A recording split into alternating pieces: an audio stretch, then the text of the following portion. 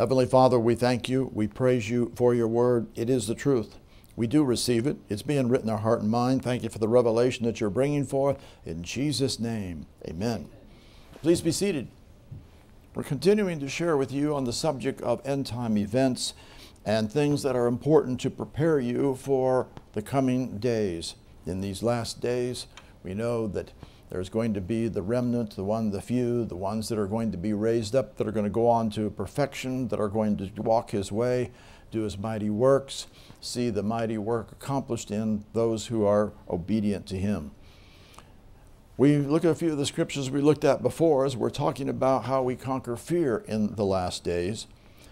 In Haggai, chapter 2, verse 1, in the 7th month, and that immediately should get your attention, as that is prophetic of the end-time work being done in the end-time church, because that speaks of the 7th month when the feasts of the Lord, the 3 final feasts, are fulfilled by Jesus after the end of the church age to bring forth the millennial reign of Jesus Christ. So in the 21st day of the month, which is at the last day of Tabernacles, so this means the end-time work being the last time when it's been accomplished, came the word of the Lord by the prophet Haggai, saying, Speak now to Zerubbabel the son of Shealtiel, the governor of Judah, and Joshua the son of Josedek, the high priest, and the residue of the people, saying, Who's left among you and saw this house in her first glory? This is referring to the early church that had the glory of God manifested because they were walking in the ways of the word.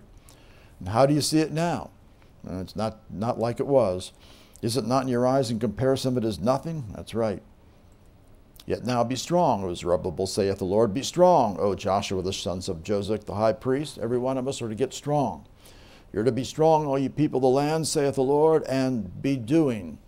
It's the word asah, meaning to be doing. Not work, but actually to be doing. For I am with you, saith the Lord of hosts. He is going to accomplish a great work, and those who get strong and are doing the word of God, those are the ones he's going to be with. And this is according to what? According to the word of the covenant. Here he speaks about the word that I covenanted with you when you came out of Egypt. That's all a type for the New Testament era of the word that now that he's covenanted with us as we have come out of Egypt, which is a type of the world when we got born again and come into the new covenant. So my spirit remains among you, fear ye not. The reason he says fear not is because of the things that are going to be happening at this time, as we see. For thus saith the Lord of hosts, for once it's a little while, I will shake the heavens and the earth and the sea and the dry land. This is the tremendous shaking that is going to come as Jesus is pouring out the judgments and taking back the authority over the earth before he brings forth the millennial reign into manifestation. He's going to shake all nations. The desire of all nations shall come, which is Jesus coming to every nation to see if they're going to turn to him or not. And I'll fill this house with glory, the end-time church. This is at the very end of the church age, those who have met the conditions and passed the test of the judgment that's going to come upon the church, which will only be the ones who are walking continually in righteousness. Silver's mine, gold's mine, saith the Lord of hosts. The glory of the latter house, which is the end-time church, shall be greater than of the former. It was tremendous in the early church, but it's going to be greater on the end-time church as we meet the conditions and see the work of God be accomplished. God's glory will be poured out on this end-time church. Saith the Lord of hosts, in this place, for where this church has come to, will I give peace. This is the word shalom, meaning completeness, meaning the total complete work will be accomplished in those who follow the way of the Lord. We also saw, as we see the fear that is going to be occurring as the judgments are poured out, in Psalms 46. We see it in verse, as we come to, after this, the first verse says, God's our refuge and strength, a very present help in trouble. Therefore will we not fear. Now, why is that? Because of the things that are happening. Because we understand they're going to happen, therefore we won't respond in fear. Though the earth be removed, this means really to be altered.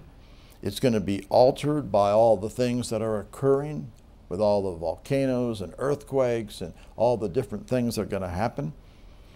Though the mountains be carried in the midst of the sea, tremendous upheaval is going to occur.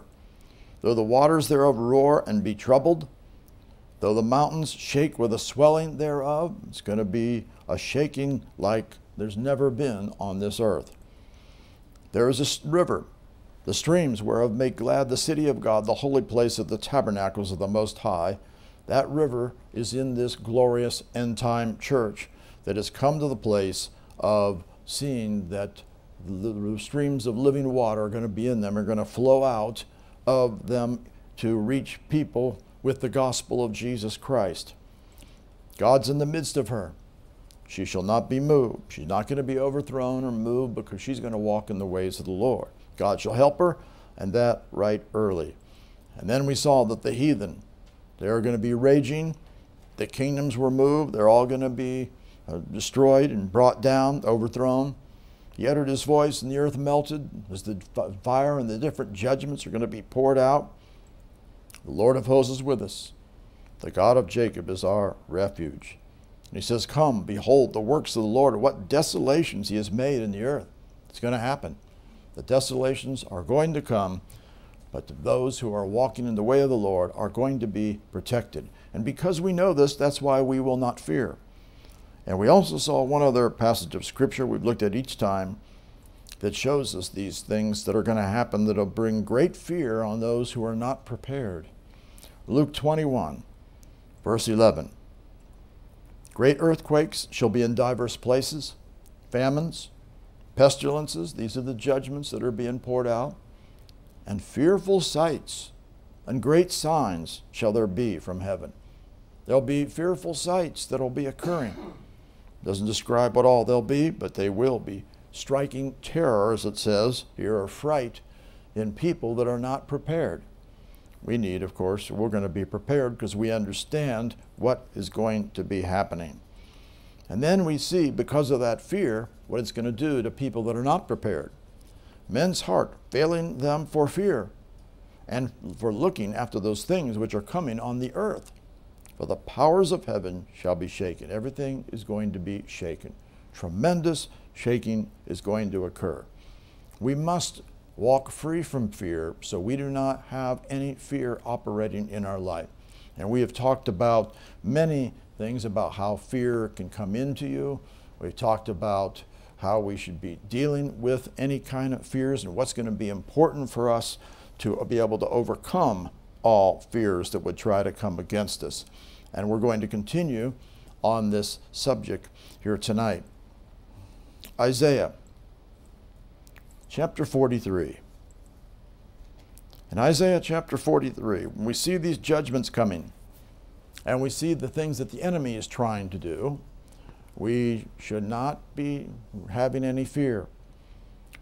Isaiah 43 verse 1, Now thus saith the Lord that created thee, O Jacob, and he that formed thee, O Israel, fear not, for I have redeemed thee. I have called thee by thy name, thou art mine. The reason we should not fear is because of what he's done. He's redeemed us, which means we're a purchased possession. You're not your own. You're, as he says, thou art mine. We belong to him.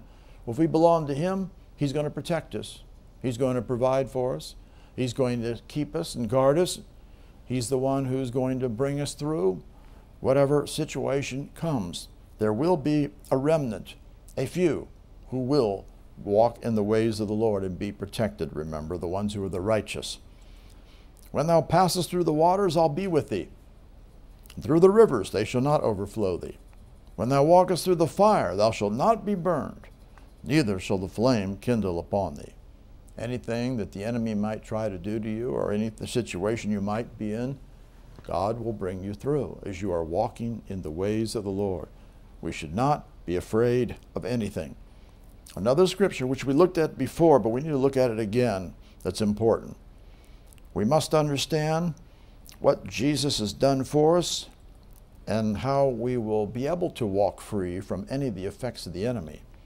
Luke 1:74, that he would grant unto us that we, being delivered out of the hand of our enemies, which is what God will do, might serve him without fear. You can't have fear, or your hedge is down, your place will be given to the devil. No, we're going to serve him without fear, but it's got to be according to his ways, in holiness and righteousness before him all the days of our life. In other words, it's got to be your lifestyle. You can't just suddenly turn on a dime and think I'm going to be suddenly holy and righteous. No. It's the fruits of righteousness that produces holiness anyway. And fruits come because of the seed that's sown and grows up and produces the fruit over time as you're hearing and doing the word. Therefore, if you're going to be protected, you're going to be delivered out of the hand of any enemies that come against you, you are going to serve him, but you can't have any fear. And the reason you'll be able to serve him effectively and be protected is because you're walking in holiness and righteousness all the days of your life. That is mandatory as you are becoming like him. One other scripture that we looked at that's important is how are you going to get to the place of not having fear? It's not because you're going to be able to deal with it in the natural or in the flesh or according to your willpower or your own ability. It's because of the work of God in you. Notice, Isaiah 54:14, in righteousness you shall be established. When the word is in you, it will produce the fruits of righteousness. And righteousness and peace go together in many scriptures. You'll have peace because you have the word of God established in you as the fruits of righteousness. And what's going to happen? You'll be far from oppression. You shall not fear. And from terror. It shall not come near you, because you're going to be established in righteousness. That means being righteous is absolutely essential for you to come to the place of having peace, being far from oppression, not fearing, not having any terror. It's not going to come near you. You are going to walk in the ways of victory. And this is also where you're coming to the place of really, truly loving God. Remember, if you love God, you keep his commandments. 1 John chapter 4, verse 18. If you truly love him, you will keep his commandments. If you don't, then that means you really don't love him. And look what he says here. He says, there's no fear in love. Perfect love, perfected love, casteth out fear, because fear has torment.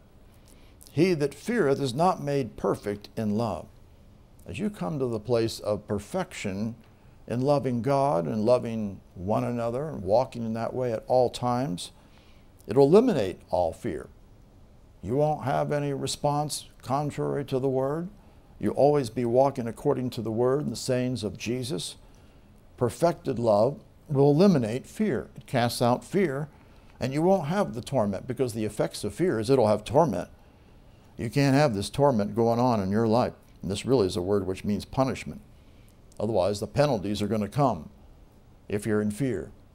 No, we're not going to have that, because we're going to be walking in the way of righteousness. We're going to be walking in the way of the word. We're going to be keeping his commandments and keeping his sayings, and have gone on to perfection, where we're following the way of the Lord at all times in our life. We see another scripture. You're going to take hold of the promises. You're going to see God accomplish his work in your life.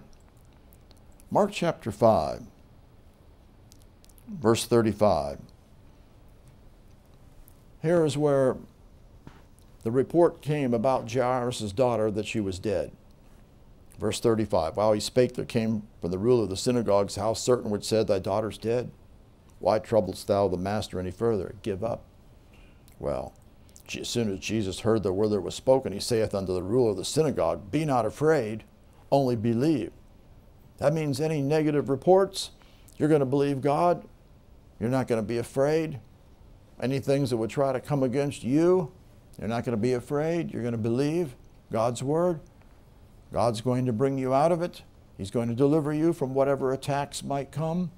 There'll be the works of God being done, just like in the early church, and that includes raising from the dead. God wants to bring forth mighty works, which he will do in this end-time church that's going to be in one accord and have one mind, is going to walk uprightly before the Lord and see God manifest himself greatly. You're going to operate in faith. You're going to be a real, true believer and not have any fear whatsoever, and take hold of the promises of God that God has for you. At the same time, the enemies will be trying to come against you. We see over in Psalms chapter 31, verse 13. For I have heard the slander of many. Now, these are ones that speak against you.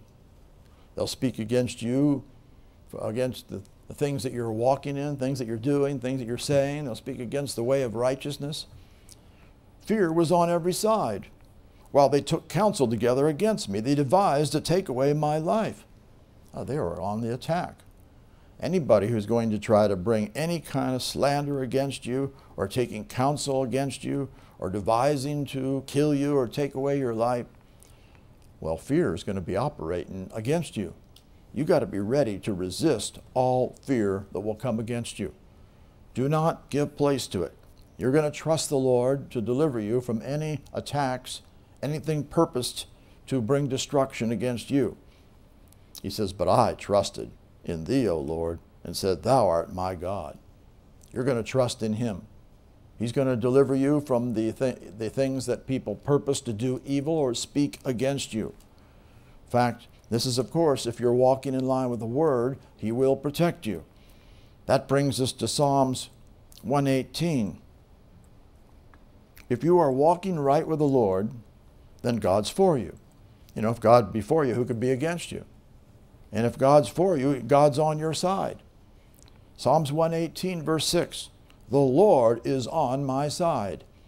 Only if you're righteous and holy, remember. And then he says, I will not fear. What can man do unto me?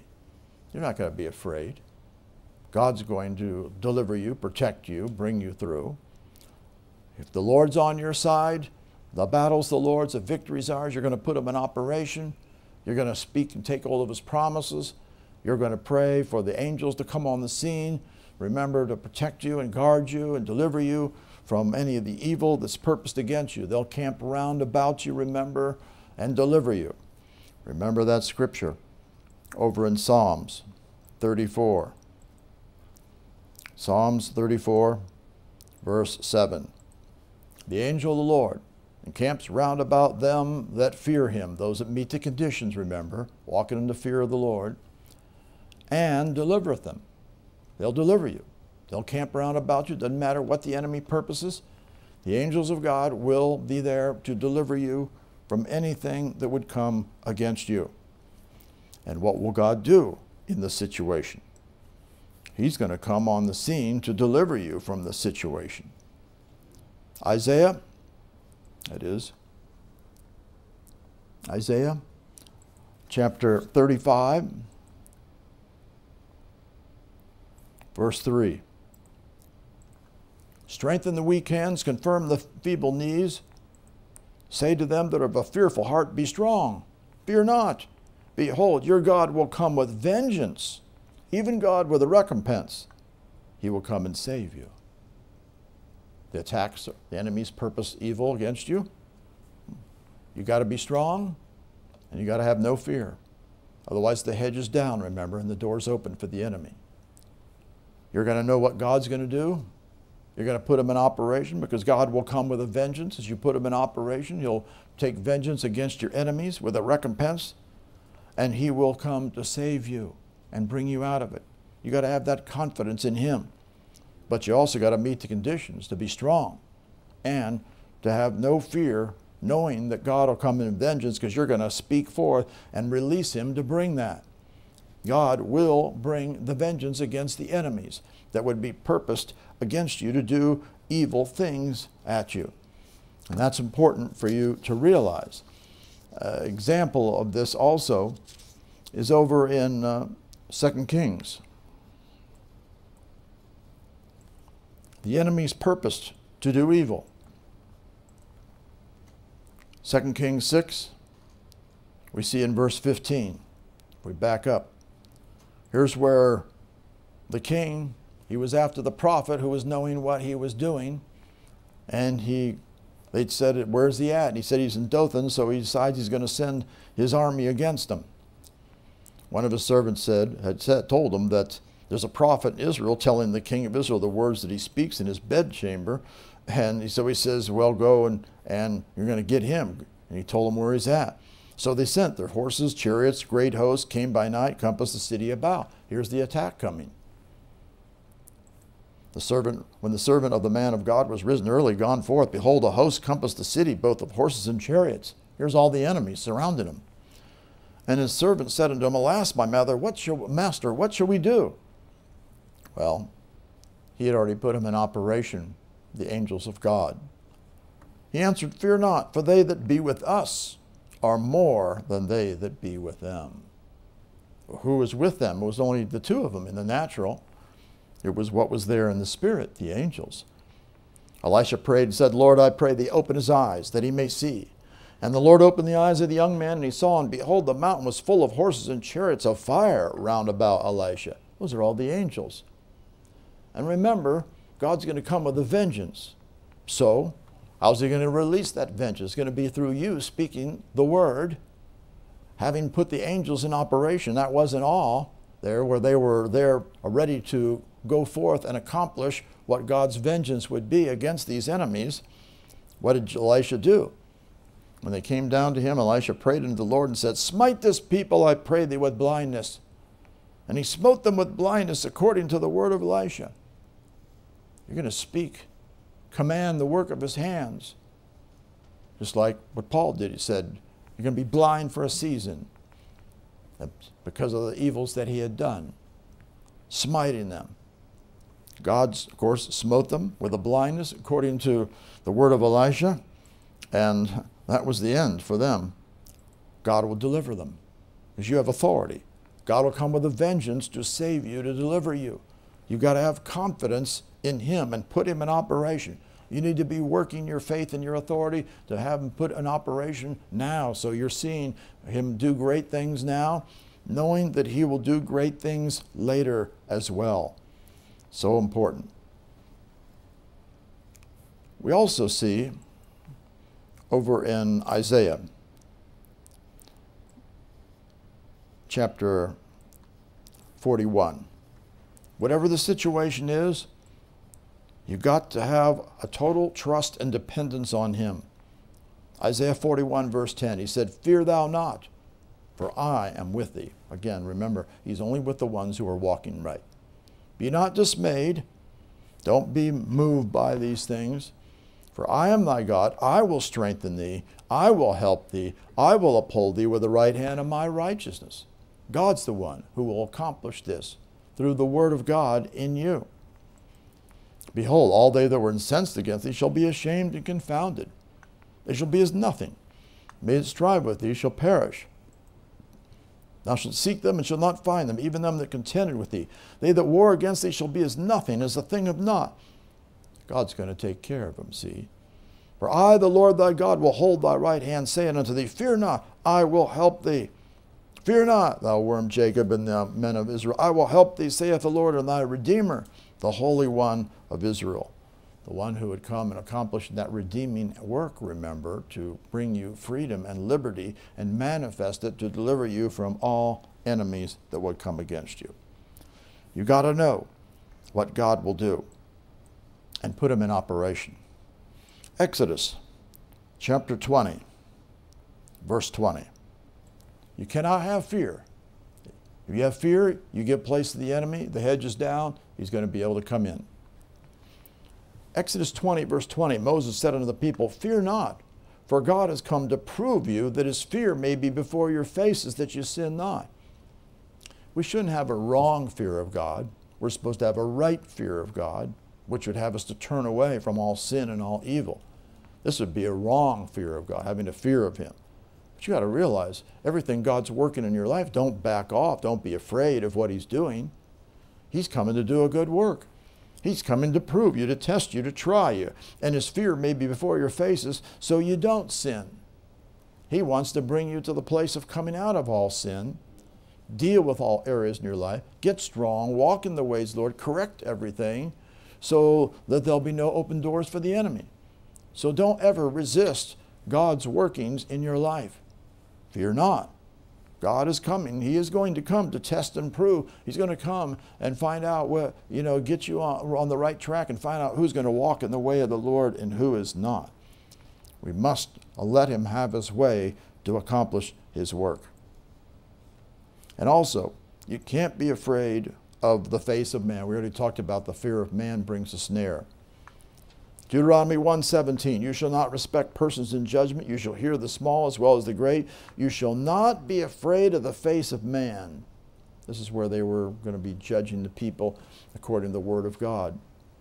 But the key here we want to see is you can't be afraid of the fear of man, of the face of man. The judgment's God's. The cause that was too hard for you, bring it into me and I'll hear it. Don't be afraid of the face of man. You're just going to speak the word. You're going to do what God says. You're going to proclaim what he says to do. And he's going to perform his word. Don't be moved by the people and what they are doing. At the same time, you got to know, enemies again that come against you, you got to get such confidence that he will deliver you. Deuteronomy 1:29, he said unto you, dread not, or don't be terrified of them. Don't be trembling, terrified, or dreading against the enemies. Neither be afraid of them whatsoever. The Lord your God, which goeth before you, he shall fight for you, according to all that he did for you in Egypt before your eyes. God will fight for you to deliver you. It doesn't matter what the situation is. If he's won victories for you in the past, he'll bring victories for you in the future as you put them in operation. But you can't be afraid whatsoever. We come to Deuteronomy 18, verse 22. Remember, there's going to be false prophets that are going to be raised up, speaking false things. Anything that they would speak that's contrary to the word, don't be moved by it. Don't be afraid of what they speak. Verse 22, when a prophet speaketh in the name of the Lord, if the thing follow not nor come to pass, that is the thing which the Lord hath not spoken. But the prophet spoken it presumptuously. Thou shalt not be afraid of him. Just because someone says they're some prophet or something and speaks things contrary, don't be moved by it. Don't let words from so-called people that think they're in certain positions that are speaking things wrong, that are false, whether false teachers, false prophets, whatever it might be, false brethren, false apostles, don't be moved by them. You cannot be afraid of them. You just get your eyes on the Lord and on the Word of God and do what he wants you to do. Because remember, the false prophets are going to arise. There are going to be many false prophets, and they're going to deceive many, as it talks about. Deuteronomy chapter 31, verse 6. Be strong and of a good courage. Fear not, nor be afraid of them. For the Lord thy God, he it is that doth go with thee. He will not fail thee, nor forsake thee, as long as you're meeting the conditions, of course, remember. Walking in line with the word. That's what you need to be doing.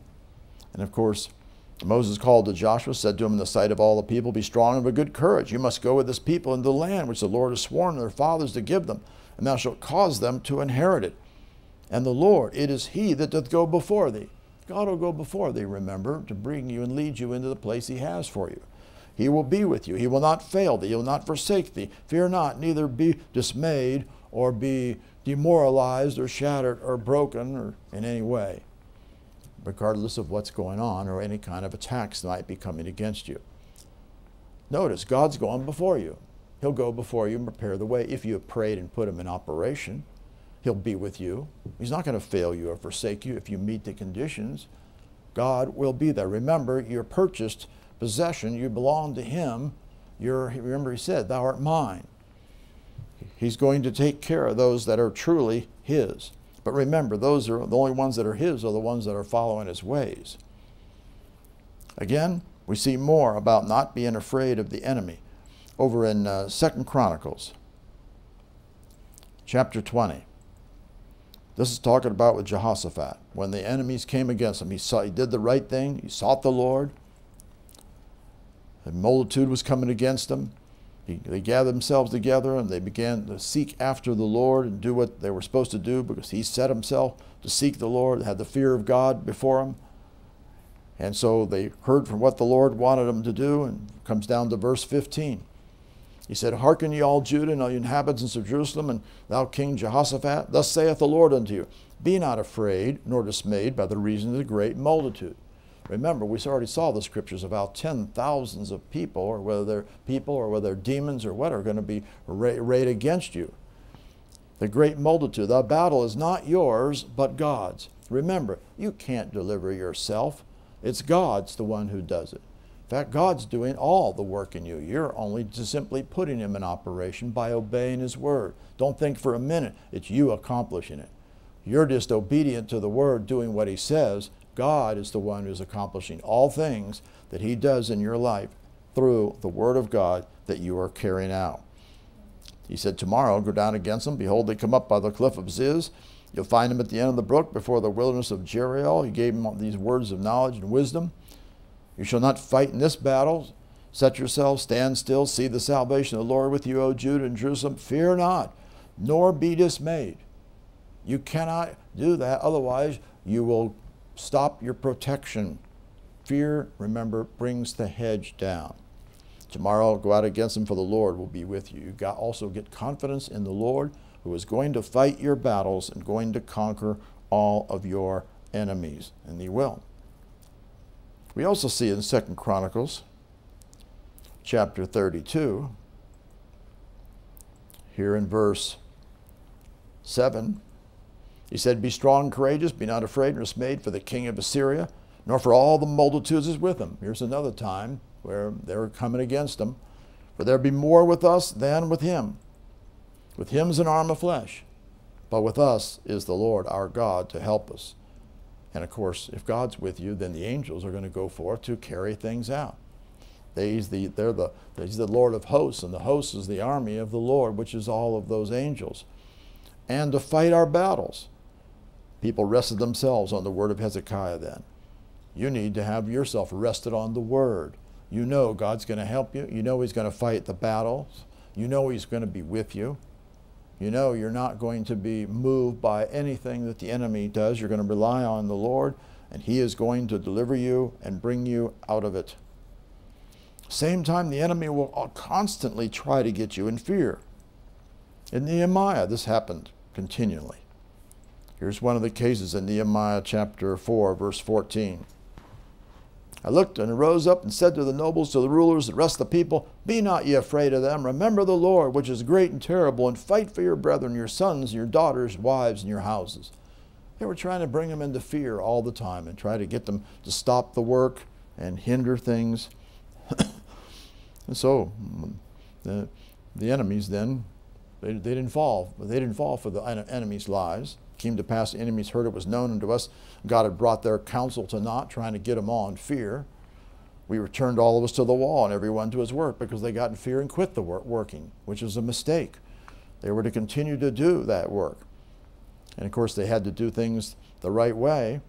They were starting to build the walls, and they had to have every one of his hands wrought in the work and the other hand on a weapon, because you got to stay in warfare while you're doing the work. You'll be ready to conquer all enemies, because they'll be ready to try to come against you. And they got in line with what they needed to do. We come to chapter 6. Here they finally built the wall. There was no breach left within, which means no gap, which means there'd be no areas of sin. The breach was eliminated.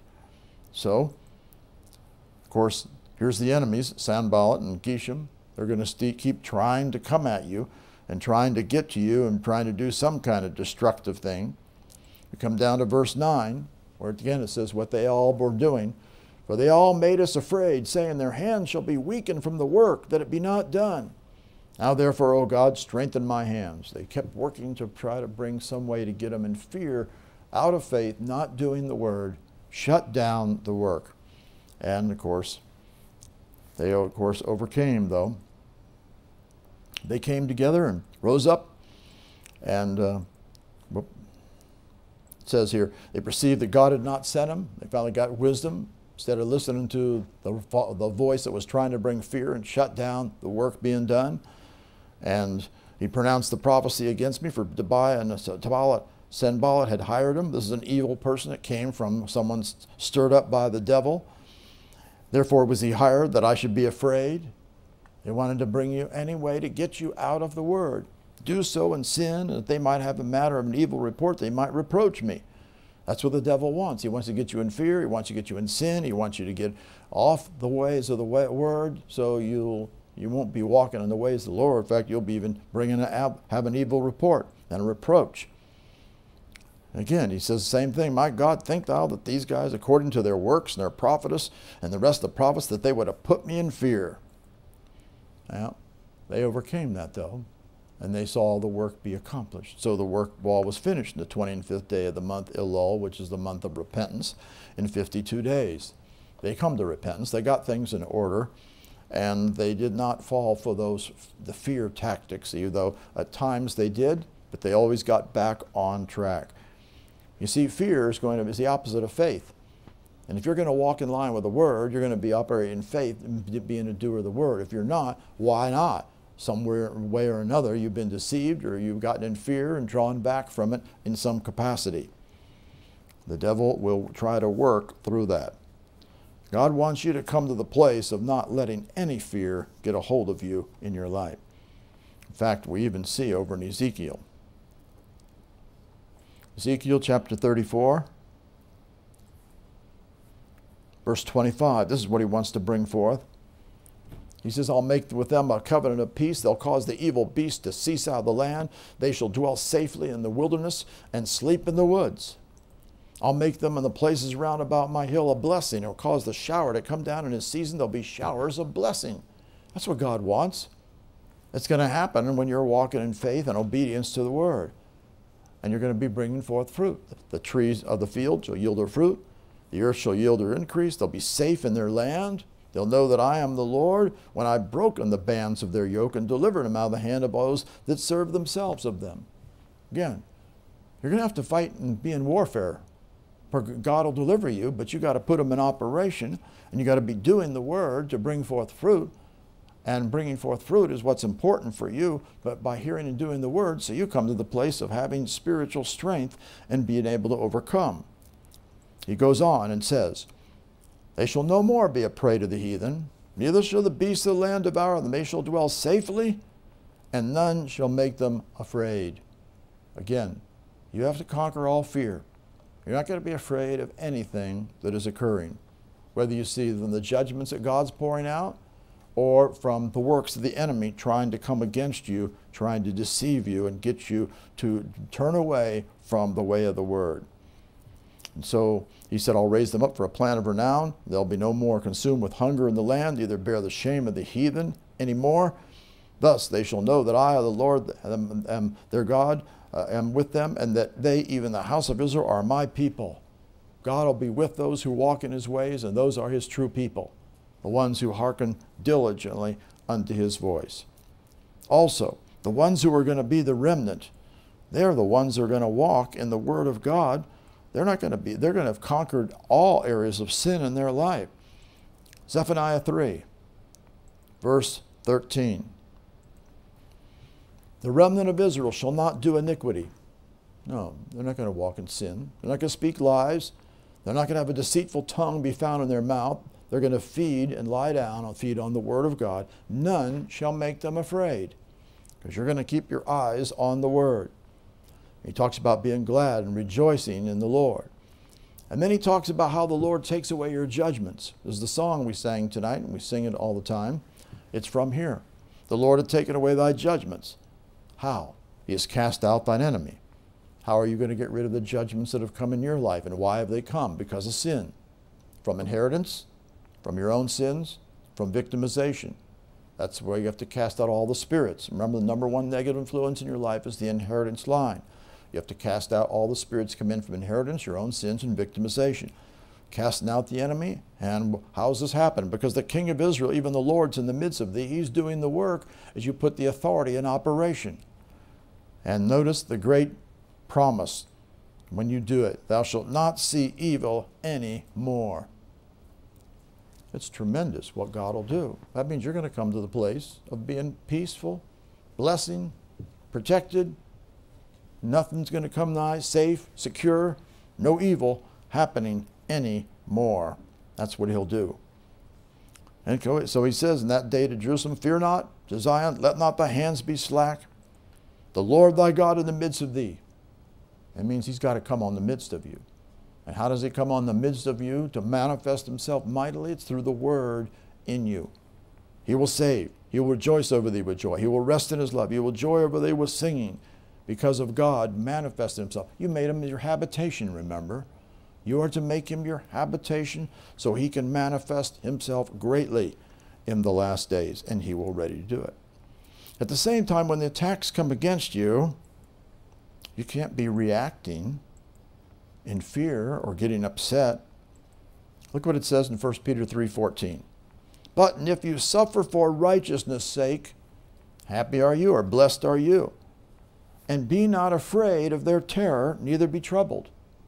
Don't get reacting of what they're doing. Don't be afraid of the terror or being troubled whatsoever. Sanctify the Lord God in your hearts. Be ready to give an answer to every man. Ask you the reason, the hope that's in you with meekness and fear, the fear of the Lord. Because you're just going to keep holding fast to the word and speak the word and do what's right. But you're going to be ready to suffer for righteousness' sake. And you're not going to respond in the flesh about things. You understand you're going to be blessed by the Lord. You're not going to be afraid of what people might be bringing against you whatsoever. You got to realize that God will bring you through every attack. If your eyes are on him, you speak his word, you do what he says, you're using your authority, you're not giving place to anything. No, you don't have the hedge down. You got the hedge built. You've gone on to perfection. Your house is built. The work's finished. That's what's to happen. Deuteronomy 3:2. The Lord said to me, fear him not, for I'll deliver him and all his people and his land again into the hand. Thou shalt do unto him as you did to Sihon, king of the Amorites, which dwelt at Heshbon. This is talking about how he got delivered him from Og. Og was the other one before. And now he's talking about he's going to deliver you from Sihon. Anyway, one enemy falls, the next enemy will fall. He'll deliver you out of all attacks. Doesn't matter how many come against you. God is going to fight for you when you put him in operation. Down in verse 22, you shall not fear them. Again, you get in fear of what the enemy's doing, you're going to be in trouble. The open door will be there. The enemy will have entrance to get to you. For the Lord your God, he shall fight for you. If you've got your eyes on the Lord and you're putting him in operation, he will fight the fight. He will give you the victory. The only reason you'd get in fear because you don't have confidence that he's going to bring victory for you. And you aren't putting him in operation, or some reason or other you're giving place to what the enemy's doing. You've got to keep your eyes on the Lord and know exactly what he will do for you. Chapter 11, verse 25. There shall no man be able to stand before you. Well, it's a type of man, there's a type of the evil spirits. For the Lord your God shall lay the fear of you and the dread of you upon all the land that you shall tread upon, as he has said unto you. Well, you're going to possess the land. You're going to go forth preaching the gospel. And wherever you are, you're going to be protected. The angels will be camping around about you as you put them in operation. And the enemies will be afraid of you and have dread of you. They will not be able to stand before you as you walk in the ways of the Lord and do the things that he says. But you got to get on board and do what he tells you to do. And you got to get firmly established as well. Those who are not firmly established, if you're kind of wavering, you're kind of not strong, you're not going to be able to stand. The devil will try everything he can to get to you. That's why it said, be strong and do the word, remember, and not have any fear against all the things that are coming. Job 11, verse 15. He says, then thou shalt lift up thy face without spot, yea, thou shalt be steadfast, and thou shalt not fear. He wants you to not have any spots, no blemishes. You're going to be steadfast on the things of God, firm, and you're not going to fear. Get rid of all the sin. Be steadfast in the soulish realm. Remember, that's the steadfastness of your soul. Talks about in Luke about that. And you're not going to fear. You're not going to give place to the enemies. At the same time, the enemy again, Psalms 56, we see the picture of the things that he'll try to do. Be merciful unto me, O God, for man would swallow me up. He fighting daily oppresses me.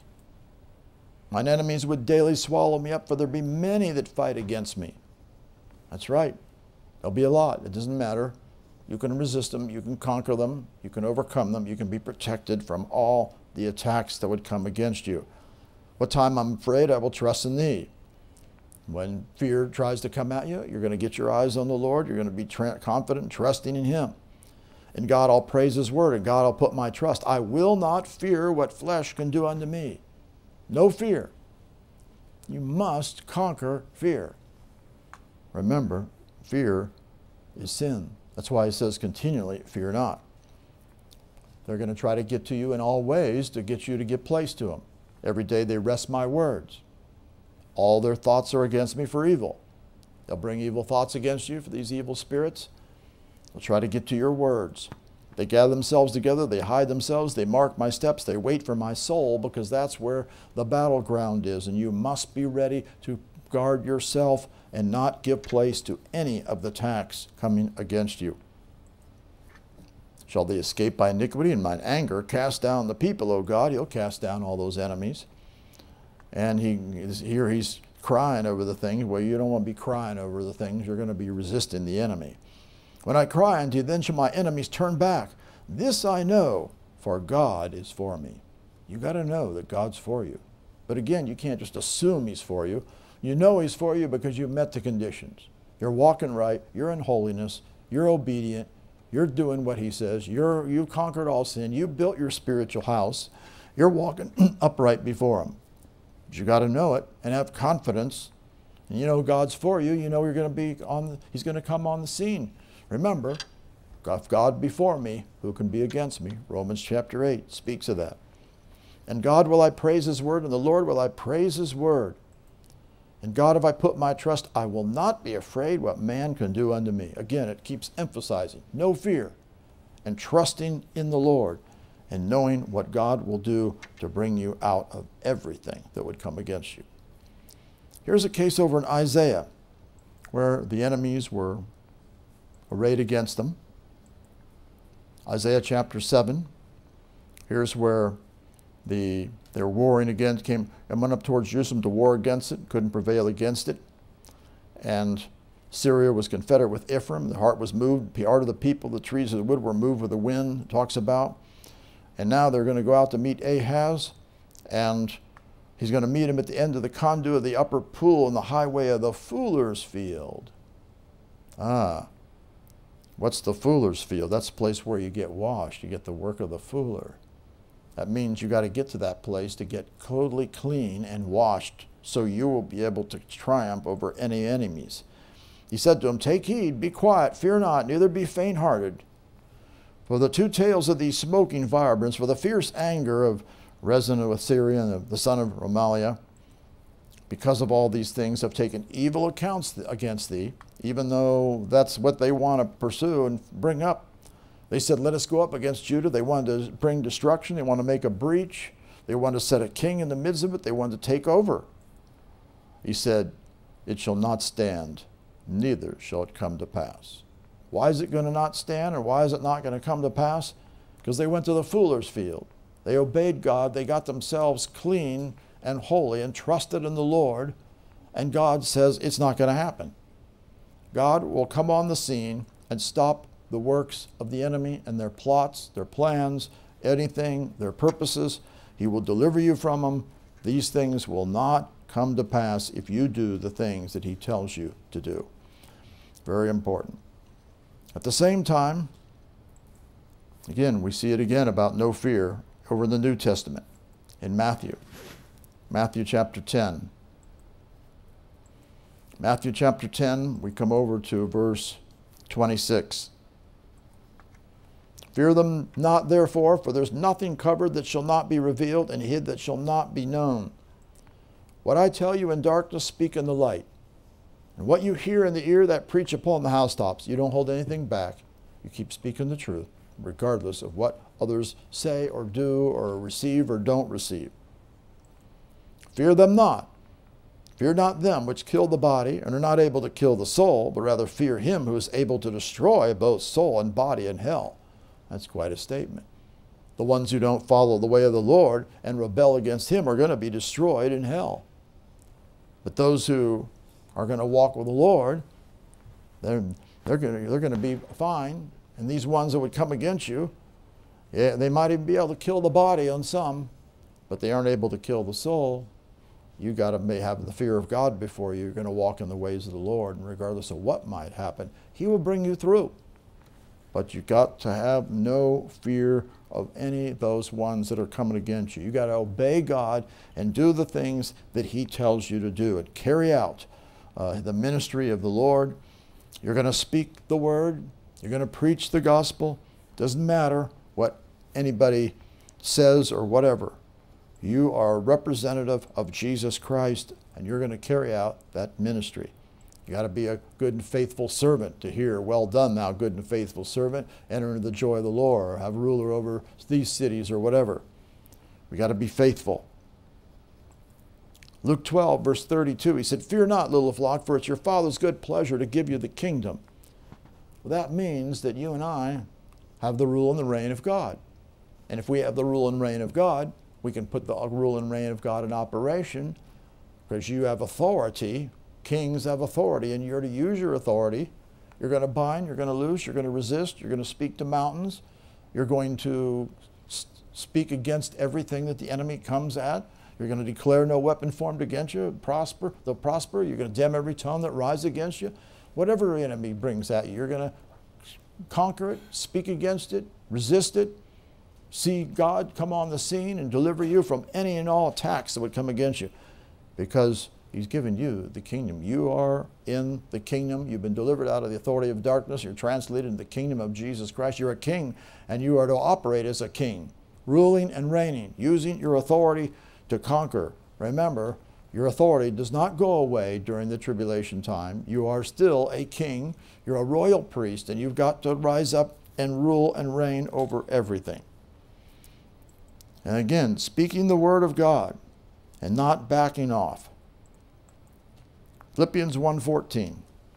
He said, many of the brethren in the Lord, waxing confident by my bonds, even though he got taken in bonds, are much more bold to speak the word without fear. Well, they weren't going to be moved by that and back off because of that. They actually did the opposite of what maybe you'd think. They got bold, more bold to speak the word without fear. They're going to go forth and speak it forth. Even though he had his bonds and all these things were coming against him, they would have, come try to imprison him. You're going to go forth and you're going to speak the things that God wants you to speak. You cannot be afraid. We see it again. It's over and over and over. We've given you these scriptures, so you're established in the fact that you cannot be afraid of what man will do. Hebrews 13:6, we may boldly say, the Lord is my helper. I will not fear what man shall do unto me. God is your helper in every situation. You're going to trust in him. He will deliver you. He will bring you out of anything and everything that would attack you. At the same time, there will be some that will be martyred, we know. We see in Revelation chapter 2. It says in verse 10, to this church he said, fear none of these things which thou shalt suffer. You never be afraid of the attacks of the enemy. Eyes on the Lord at all times. Behold, the devil shall cast some of you into prison that you may be tried. You shall have tribulation 10 days. Be thou faithful unto death. I'll give thee the crown of life. The big picture is where you end up with. And you cannot be in fear. You got to be faithful. Remember, it's the good and faithful servant that is going to enter in. You got to be faithful. The ones that aren't faithful, they're through. Remember what it talks about? Revelation 21. We talked about that the other day. This is not talking about the fearful. This is talking about the cowardly. We showed you this. For you who weren't here, we'll show you this. This is the word delos.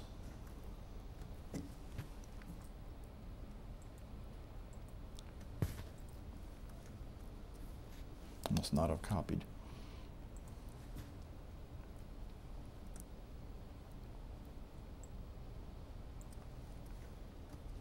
There we go.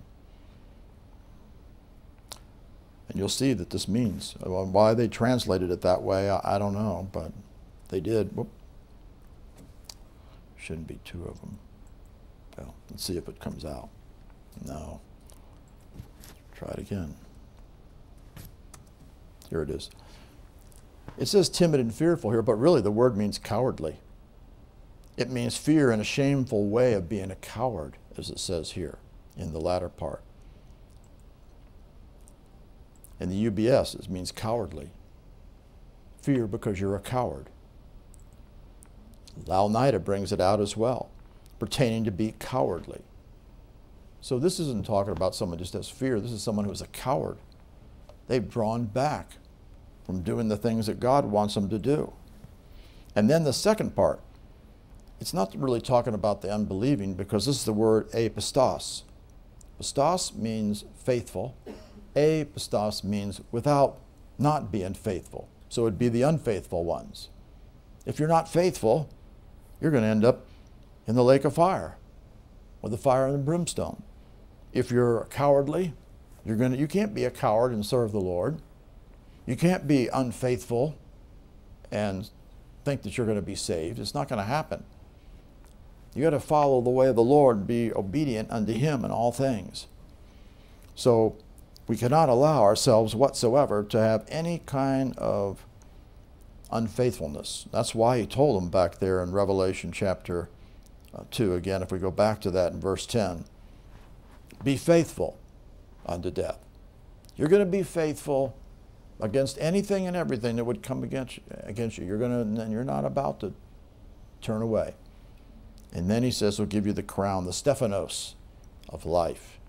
That's the victor's crown, because you have held fast and you have done what is right.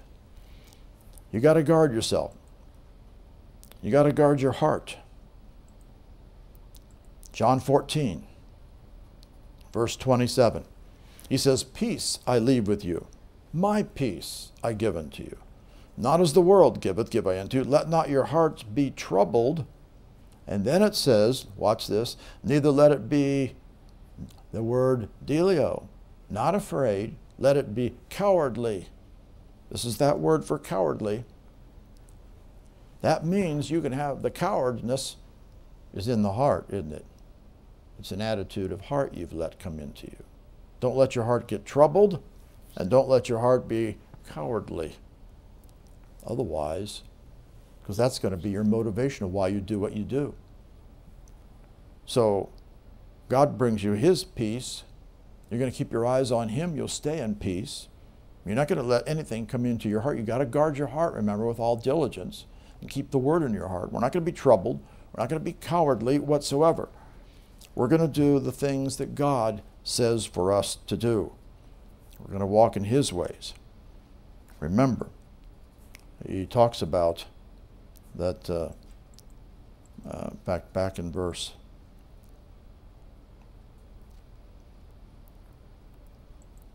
Let not your heart, in verse 1, let not your heart be troubled. You believe in God, believe also in me. Because you're going to keep eyes on the Lord. You're going to keep believing the Word of God. You're going to keep believing in Jesus. You're not about to turn away in any way. You're not going to be, you got to guard your heart and make sure that you're walking in the ways of the Lord at all times in your life. We go over to Isaiah chapter 33 and we see something. Fear has to be eliminated. Fear in your heart will have an adverse effect. It'll cause you to draw back from the things of God. Isaiah 33 verse 14, the sinners in Zion are afraid. Oh, that's no good. Fearfulness has surprised the hypocrites. That's the way they're going to be. Hypocrites will be fearful because they're not right with God. They aren't going to be able to handle the situations that are coming. Only the ones who are holy and righteous and eyes on the Lord and walk in His ways, faithful, obedient, are going to be able to come through. You aren't going to be able to handle it unless it's going to be a supernatural power of God and the working of God that's going to enable you to handle things. Walking in sin, sinful ones, they're going to be afraid. They're not going to be able to stand in what's coming. The hypocrites, fearfulness is going to take hold of them. Who among us shall dwell with the devouring fire? These are when the judgments are coming. Who among us shall dwell with the everlasting burnings? They aren't going to make it. If there can be hypocrites or sinners, but who is going to make it? He that walks righteously. You're going to have the walk. Consistent. Speaketh uprightly. You speak the right words. He that despises the gain of oppressions, of extortion. You're against all kinds of evil and sin. That shakes his hands from holding of bribes, otherwise he wouldn't fall into any being paid off and take bribes. He stops his ears from hearing of blood. He shuts his eyes from seeing evil. He's guarding all his members from anything that's not of God. You got to guard yourself. All your members are to be presented, remember, unto God. You're commanded to yield your members unto God in Romans 6. He shall dwell on high. The guy who meets these conditions. The way he's walking righteous. He's has uprightly. He's got uprightness of heart. He's not yielding to any of these evils. Notice, he shall dwell on high. His place of defense shall be the munitions or the stronghold of rocks. Bread shall be given him, his water shall be sure. That means all the provisions will be given to him. You'll have provision. Why? Because you'll be defended. Because you've met the conditions. What's going to happen, though, the guys that are walking in sin? They're going to be taken down, and they're going to have fear. Their hedge is going to be down because the door's open. And all the hypocrites, they weren't going to be able to get away with it. All these people are going down. And only the ones that are right are going to be able to stand in the midst of all the judgments that are going to be coming. It's going to be quite a day. And then it says, after that, he'll provide for you. Thine eyes shall see the King in his beauty. They shall behold the land that's very far off. That's the land far off we're going to end up going. Where are we going to be going to? We're going to be going to heaven when we're caught up to meet the Lord in the air. And we're going to be in the marriage with him, praise God. We're going to see the King in his beauty. We're going to be caught up to meet the Lord in the air and be with him. Behold, that place where we're going to be with him. God wants you to get your eyes on him, doing what he says. All sin's got to be taken out. You can't be hypocritical. Any of those hypocrites say one thing and do another. They're going to be going down for sure. Look over at 2 Corinthians. They had all kinds of attacks.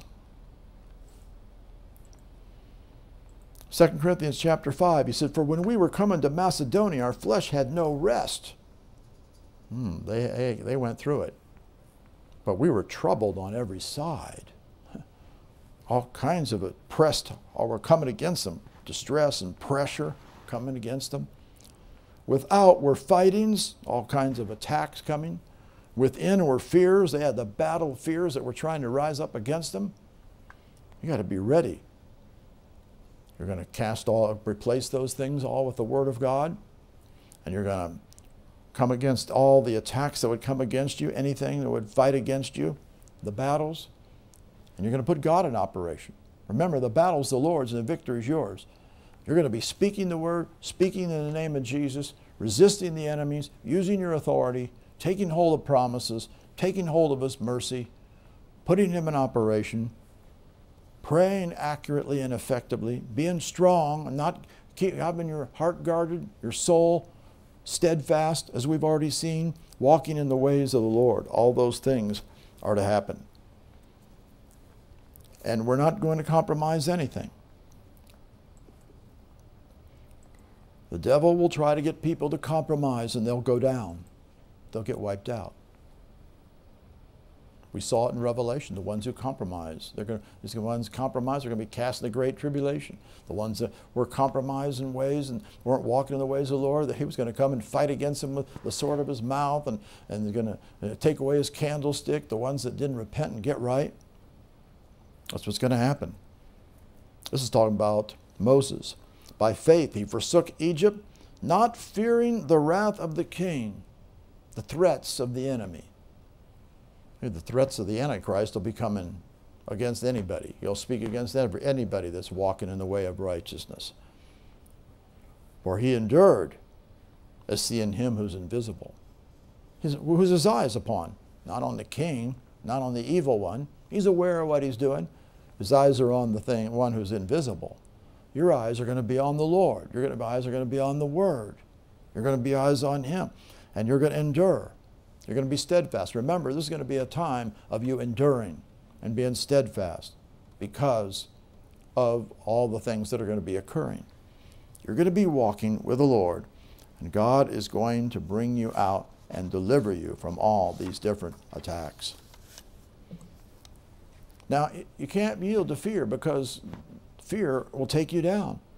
All the results of fear, we've already seen these scriptures in the past, but in Genesis 3, what did fear cause to happen in Genesis 3 and verse 10? What happened? What did Adam do? I heard thy voice in the garden, I was afraid because I was naked. He wasn't clothed anymore. It'll cause you to be afraid and hide yourself. He hid himself. That's not going to get you anywhere. You're going to have to get right with the Lord and follow him and have your eyes upon him. Also, you got to watch that you don't lie in any way. Genesis 18:15, this is where Sarah denied. Remember when he said, you're going to have a child according to the time of life? Well, she didn't believe it at first. She laughed. If we go back, the Lord said to Abraham, wherefore did Sarah laugh, saying, shall I have a surety bear a child when I'm old? She was in doubt. Is anything too hard for the Lord? At the time appointed, I'll return unto thee according to the time of life, and Sarah shall have a son. And then instead of admitting that she laughed and she was, she denied it, she lied. Sarah denied, saying, I laugh not. Why? Because she was afraid. See, many people lie because they're afraid. They're afraid to tell the truth and be found out for what they've done. Now, you got to speak the truth. You can't be trying to cover over the truth or it makes you a liar. That's what she was doing. And she said, no, nay, but you did laugh. And of course she did. She was lying. Because fear gets a hold of them. A lot of people lie because they have fear. They don't want to be found out on things. He said, I didn't do that, and yet they did. They got to repent or they're in trouble because liars end up in the lake of fire, remember. If you do let fear get a hold of you, it will bring oppression. You'll be oppressed. This is true. All these things are true now, but it's going to be more so in the days to come. Isaiah 54, verse 14. In righteousness you'll be established, you'll be far from oppression, because you won't fear. But if you're in fear and terror, you will be oppressed. God doesn't want you to be oppressed. He wants you to be at peace. He wants you to be abiding in him and then steadfast in the soul and having joy and peace and eyes upon the Lord and walking his ways and carrying out the things that God wants you to. In fact, fear will bring bondage. Hebrews chapter 2 talks about how they were in the Old Testament era.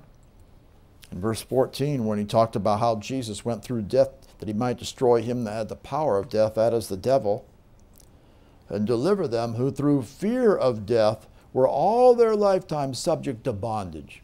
Well, they had a fear of death, of course, because they were going to go to hell. And so they were in bondage continually. All their lifetime subject to bondage. Fear will bring you in bondage. You can't allow any kind of fear. And remember, you got a brand new spirit. You're not supposed to have any fear or bondage in your life. Romans 8, verse 15 says, in verse 15 it is, says, you've not received the spirit of bondage again to fear. That's what they had, because they didn't have a spirit that was right with God. They would be in bondage to fear. But you received the spirit of adoption, whereby we cry, Abba, Father. We shouldn't have any fear because of the new spirit on the inside of you. You need to walk in his ways and keep your eyes on him instead of being moved. If you're walking in the spirit, you won't have fear. If you get in the flesh, your soul's not tuned into the word, you'll get in fear real easy. Also, It'll bring you down. It'll bring a snare upon you. The fear of man, remember, will bring a snare. That's why you got to conquer the fear of man. The fear of man bringeth a snare. Anything that tries to get you to be afraid of man, to not do something, you need to do the opposite. Otherwise, it's got you in a bondage. You do what God wants you to do. You don't draw back. You put your trust in the Lord, you will be safe, as he said. We also saw earlier that what else does fear do? If you're not made perfect, your love is not perfected, you'll have torment because of fear. Fear has torment or brings punishment and a penalty.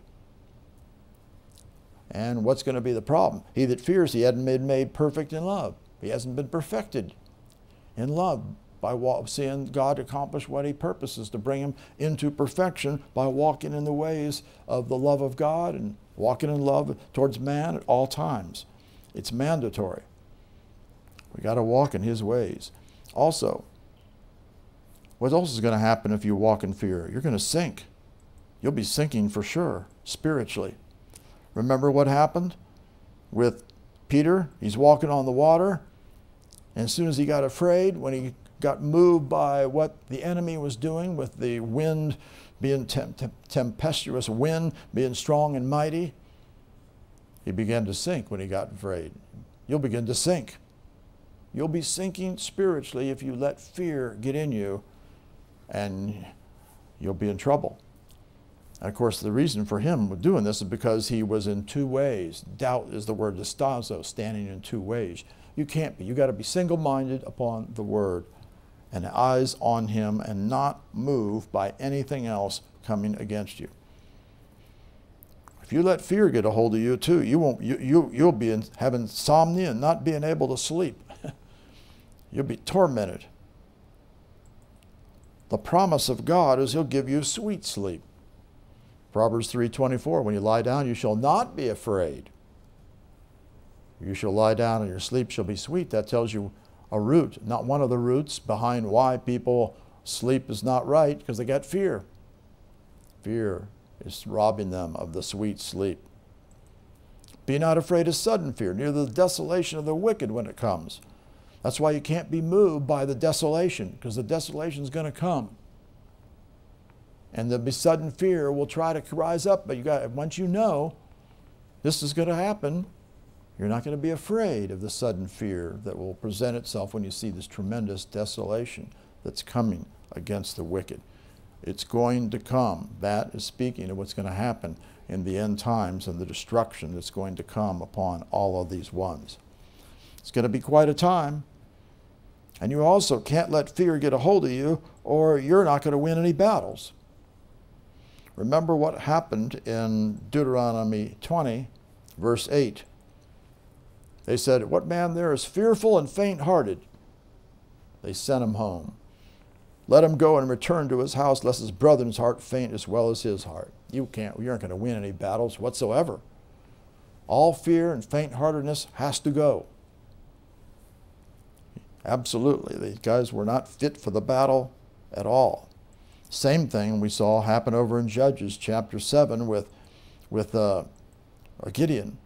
When God said there, the ones that were fearful and afraid, let them return, depart from them. And they returned 22,000 of the 32,000 that showed up. 10,000 remain. That's like 2/3 of the people were all bound by fear.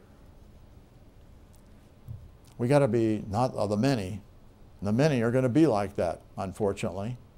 But the few are the ones who are going to walk, and the few ended up to be the ones who were watching as well, as we saw, because they lapped up the water to their mouth instead of stuck their head down in the water.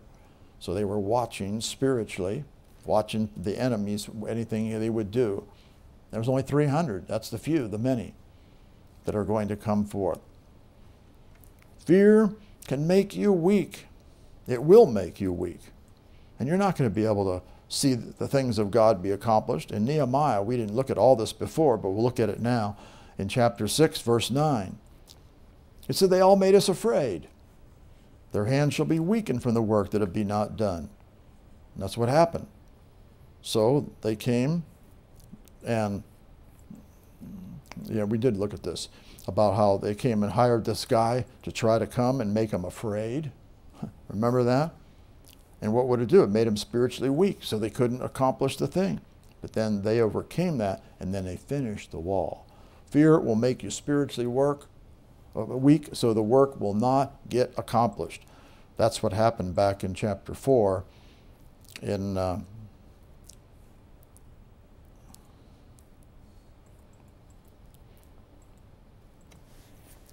chapter 4, where the people they gave place to and stopped the work.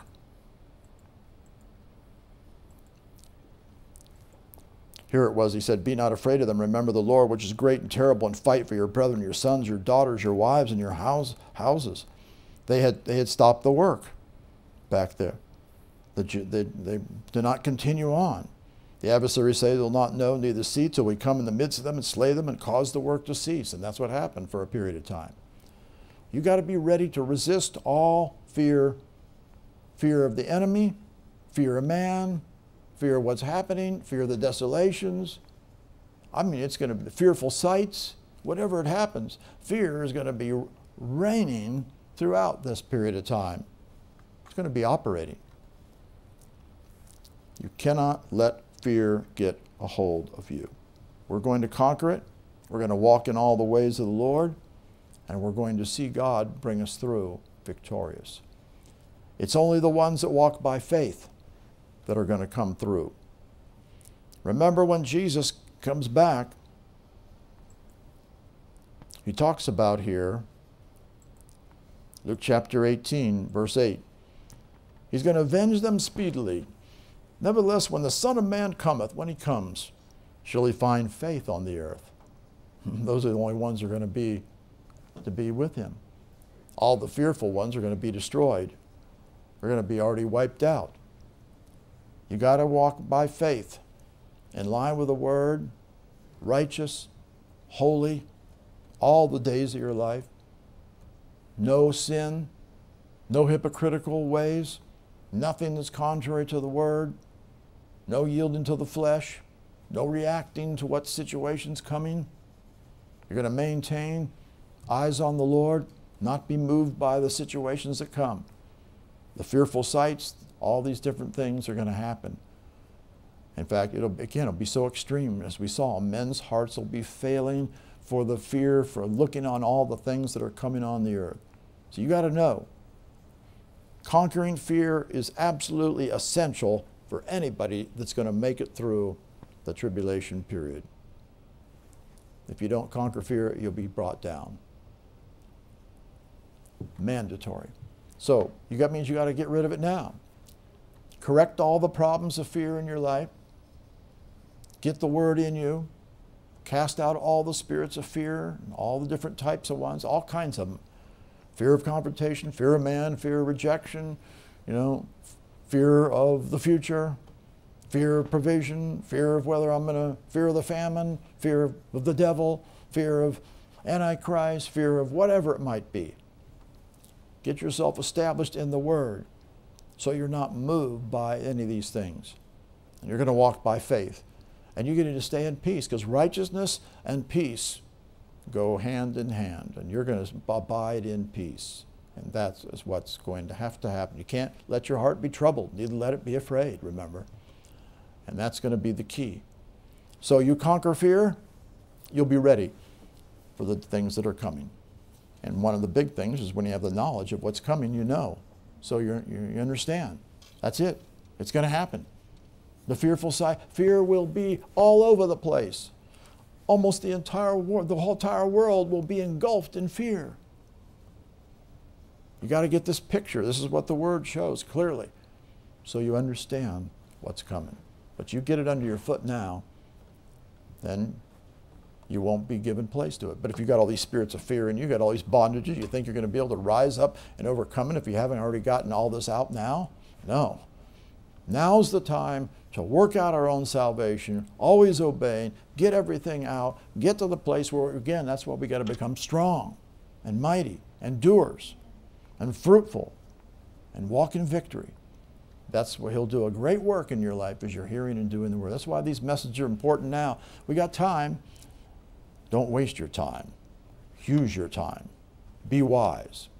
And don't give place to anything of the enemy ever in your life, and conquer all areas of sin. Say this: Heavenly Father, I thank you and praise you for the Word of God that declares and commands and exhorts us continually to fear not. I understand. Fear breaks the hedge, opens the door for the enemy, is the opposite of faith. Fear will allow the enemies to bring destruction upon you, and it will stop God from working on your behalf. The Lord is on our side when we're walking in holiness and righteousness before Him all the days of our life, walking in obedience, doing what He says. When we walk in that way, the Lord is for us. The Lord is on our side. I will not fear what anybody says. Anything goes on in the world, I will not fear. And I understand in those last days when the judgments are being poured out, the fear will be so thick you can almost cut it with a knife. Fear will be engulfing men throughout the world. But you will not fear. I will not fear. I will have my mind stayed upon the Lord. I will be in perfect peace. I will walk in righteousness and holiness. I will be enduring what is coming forth. I will be preaching the gospel and praying and speaking the word uncompromisingly, declaring the truth to help people to turn towards the Lord. I thank you. I will be engaging in warfare, conquering all enemies, and I will be seeing, as I pray, the angels come on the scene to protect me. They will encamp around about me and deliver me as I walk in the fear of the Lord. And they will have charge over me to keep me in all my ways when I make them my habitation and I follow the way of the Word. I thank you. I will not fear. I will stay at peace. I will not let my heart be troubled. I will not have any fear in my heart. I will cast out all the spirits of fear. I will correct every problem in my life. So I'm walking in the Word. I'll be far from oppression. I won't fear. I won't have terror. It's not coming near me because I'm going to be established in righteousness. I thank you, Lord. As I walk in your ways and I come to see the complete work, I will not have any more fear. And even though the fear will be occurring, it's not going to come nigh me. None of the oppression. Because I'm walking in your ways. Eyes upon you. I'll be ready to endure whatever happens. I will suffer for righteousness' sake. I'm not going to not be moved by what people do. I thank you. I'm walking in your ways, in the ways of righteousness, all the days of my life. And because you're on my side, you will deliver me. You will protect me. You will guard me. You will be for me. You'll go before me and prepare the way. I thank you. You'll fight my battles as I put you in operation by speaking forth your word. Thank you. I will be established in the Word of God. I will eliminate all fear and cast out all spirits of fear out of my life. Thank you for accomplishing this great work. So I will be free and I will be ready for the coming days. In Jesus' name, amen. Praise God. Father, I thank you that as we've looked at these scriptures and it's painted the picture of what's coming, and it's shown very clearly nobody can have fear and be able to stand in the last days. The fearful are going to be taken down. Thank you, Father. We can't be cowards either, or then we're in the lake of fire. We can't be unfaithful.